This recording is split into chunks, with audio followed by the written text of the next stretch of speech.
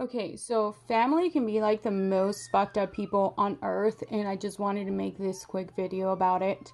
Um, I'm gonna get straight to the point because I tend to talk a lot and never get to the fucking point. So here it goes. So my uncle, I live in Washington, and my uncle lived in California. So my uncle passed away recently, and we don't really have, I loved my uncle growing up. He was so good to me. He was like a great person and a great role model. So I have good memories of him.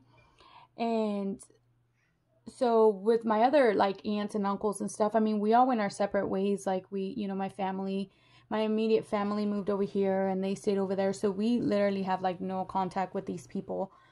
Um so anyway, I don't know what's up their ass, but they didn't tell us, well, they didn't tell me and a couple other family members that my uncle was sick.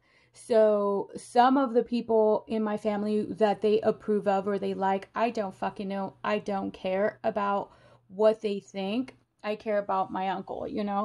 So they told some family members and they were able to go to California to say goodbye to my uncle. Well, I didn't find out about this until he had already passed. So they're like, "Oh yeah, your mom's over there already or whatever, or your sister or whatever." And I'm just like, "Oh, cool." Like I didn't get a chance to go say goodbye to my uncle, for him to see and know that we're there. At the end of the day, doesn't matter where we were or what happened with our lives. Like we're there and we acknowledge you and we know and we love you and we're here to say goodbye to you and we know about you, we care about you. So I didn't get a chance to do that.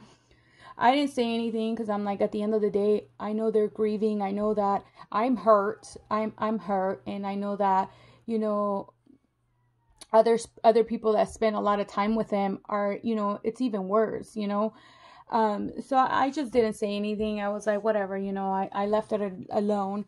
And then, they just call me and they're just like, I want you to know that uncle passed away.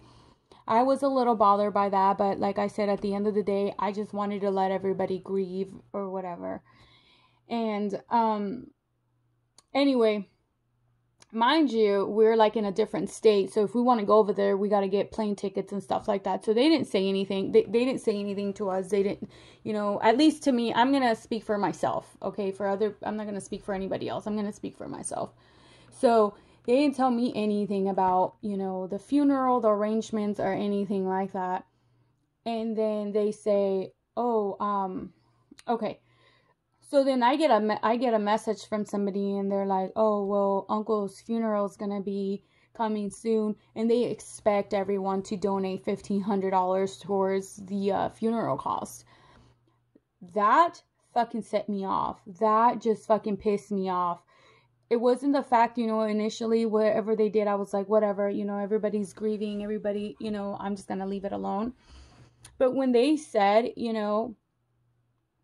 I'm like, I'm personally like not hurting for money. I'm not saying I have money or anything like that, but I'm not hurting for money.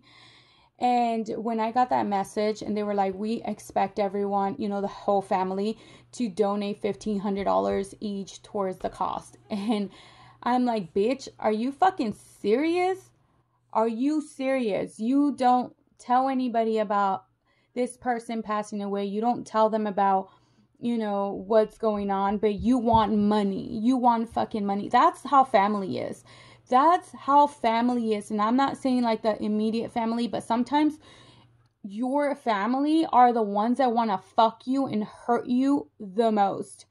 And I was just like, fuck you guys. Like, I'm not doing shit. And then they messaged me the day before his funeral, which was a couple days ago. And they're like, oh, by the way, tomorrow is uncle's funeral. And it's like, it doesn't help me at all because they told me at night and I couldn't go over there.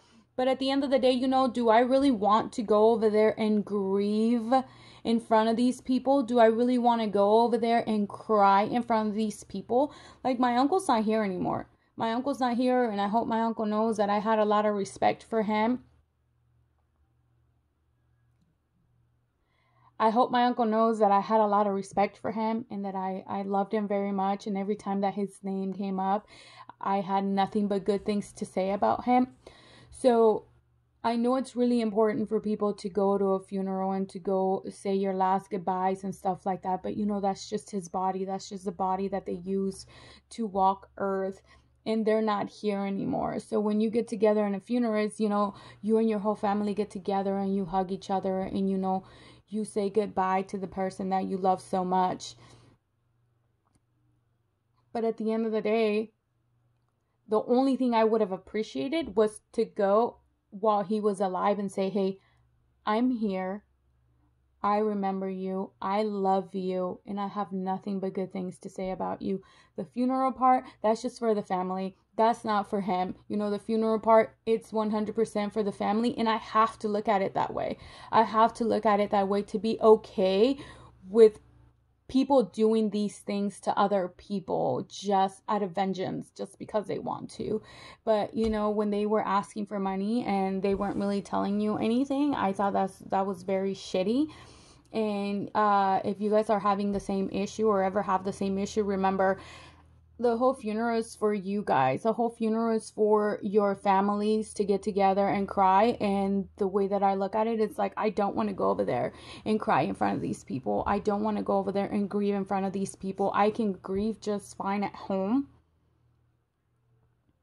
And remember the good memories that I had with my uncle. And remember the good memories, all the good times that he protected me, and all the times that, he would tell my mom to stop being a bitch, that she's wrong, and I have nothing but good things to say about my uncle. I wish I would have been there to say goodbye to you. I'm not upset about the fact that I didn't get to go grieve over there in front of everybody, that half of the people don't even like us anyway.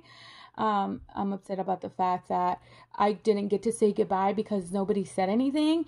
And then you ask for money. And then you don't ask for a donation. You put a number on it.